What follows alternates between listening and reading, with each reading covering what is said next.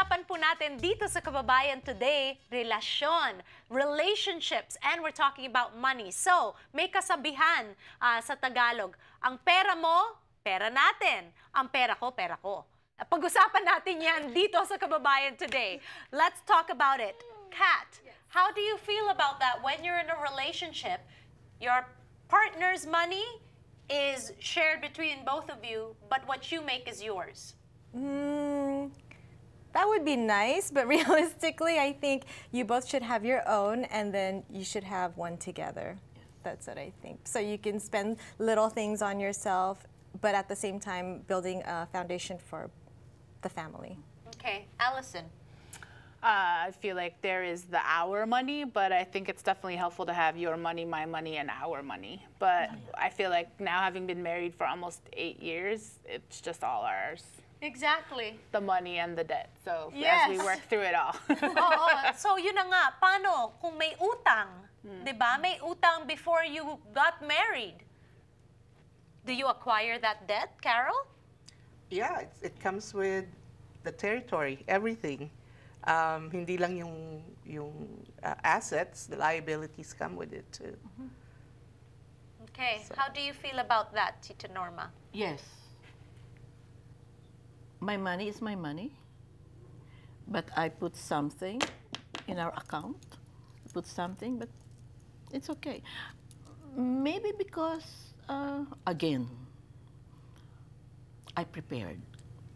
So my psychological makeup is different. You're stronger in your approach, and if the guy doesn't have any money, you cannot hold it against him. You marry a guy with money, without money, pareho yan eh.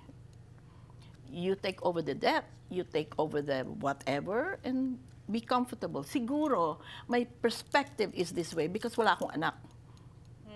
So, hahati-hatiin mo yan. Pag may anak ka. Pag may anak ka, o ito para sa anak, o ito sa akin, ito sa iyo, ito sa atin. Yeah, that's doable and workable. But again, pinag-uusapan. Pinag-uusapan ng pera. Pinag-uusapan ng pera. You know? And authentic communication. It's just na pinag-uusapan, tapos at the back of your mind, no. No. Because there's a lot at stake here. Okay, but Tita Norma, is there a right time to talk about money? Oh my goodness. Okay, I'm gonna say something outrageous, and I am going to be myself here. When you talk about money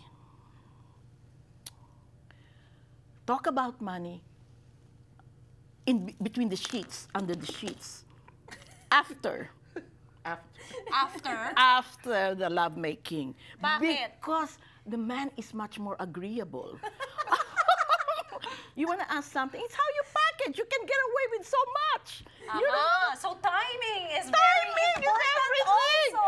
Of course. Oh, di ba? Pinag-uusapan, huwag yung galit ka o nakikipag-away ka. No, I want this. No, I want to do this. No, hindi. Darling. Kailangan lambing.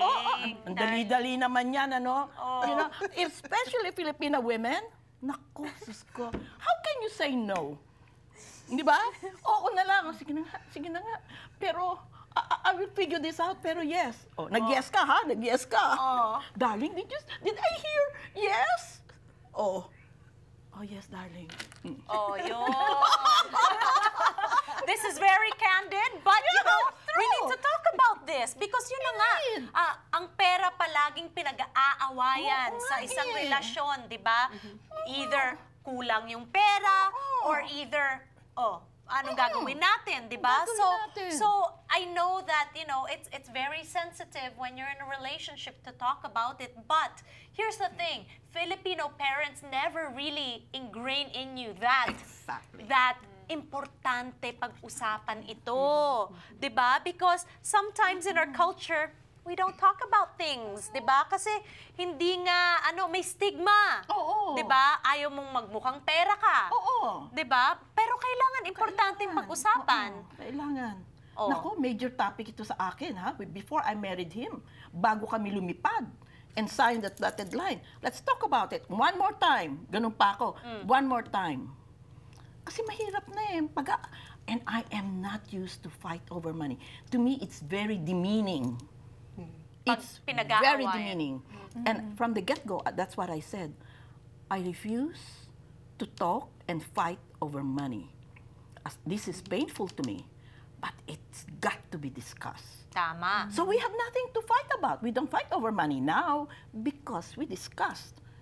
Or I'll say, darling, if my memory serves me right, we discussed this, didn't we?